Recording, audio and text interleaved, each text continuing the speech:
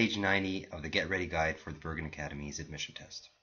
Here we learn a few tricks, how to calculate some really difficult calculations and how to answer some questions that appear to be difficult using some tricks and shortcuts without using a calculator. As you know, we are not allowed to use a calculator on the test. Therefore, we need these tricks in order to solve such questions very fast and very easily. So let's take a look at number 3, calculating the product of a range of integers including 0. So a question that would appear on the test as a standalone question or as part of a longer word problem would be something like this example right here. What is the product of all integers from -5 to 6? So basically what I'm saying is, what is -5 times -4 times -3 all the way times 5 times 6. So all of the integers from -5 all the way to +6 multiplied by each other, the product.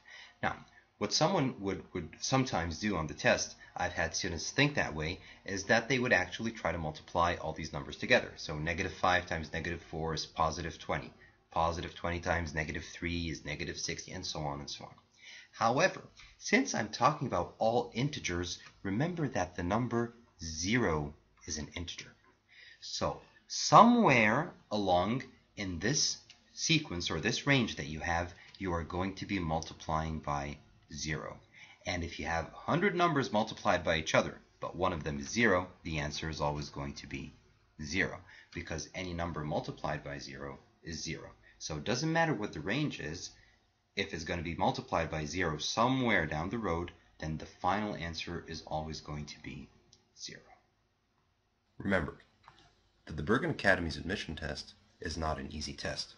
However, we need to learn the basics, the easy stuff, in order to be able to solve all the questions correctly. Some of the questions on the test are very, very simple, and some are very difficult. In all cases, you need to know the basics. You need to know divisibility rules. You need to know how to find factors, how to find lowest common multiples, greatest common factors, how to use long division, how to add and subtract fractions, how to add and subtract decimals, and so on. So some of the content in the book is easy but basic, and some is difficult and geared towards the test.